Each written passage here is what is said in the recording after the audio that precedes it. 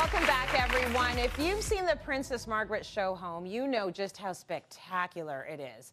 And Brian has been designing it for 11 years. Now, I have yet to win one, but lots of lucky folks have. Today, we get an inside look from the designer himself. The design of the house on the outside is Tudor inspired. It's sort of an updated Tudor. So it's got arches and stone and brick and beautiful bay windows. Now when it comes to the inside, you see those bay windows, and this is probably the most dramatic in the whole house. It's almost 20 feet high, and the mullions are black, so it really pops. It looks like iron with the drapes all the way up. Now when you're looking up, don't forget that ceiling. So we paneled the ceiling in oak, and it has strong beams, and it's stained a dark version of the floor. And not only is it decorative, it helps with acoustics. Now because I wanted this space to feel like a courtyard, and we have lots of plants, we use an outdoor table in this zinc and vintage chairs.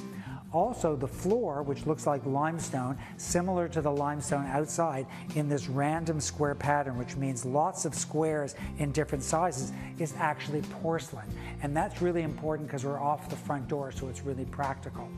Now in the living room, typically in a living room where there's a fireplace, we see a sofa on either side of the fireplace, but that cuts off most of the room.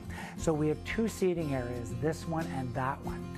And instead of having a sofa break up the room, I use these two chairs because they open up the space, they provide the seating, and you can turn them around. Now the fireplace is not only the focal point of this room, you see it all the way across the house.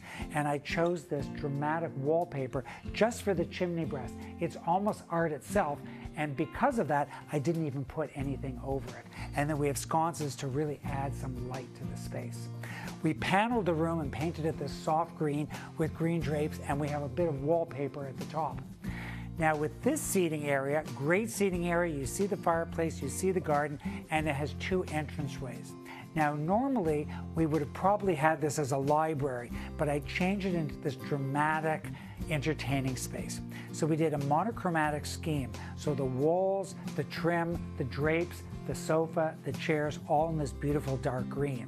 And we did drink tables and swivel chairs. This is a space where guests are really going to want to hang out. Over here I have an island, and I did the island in Caesar stone because I wanted something really practical. When you take wine out of these 3 wine coolers and put it on the table, it won't stain. And then at night there's nothing like candles or lamps, and we wired these right through into the island. So at night this is such a dramatic and cozy space.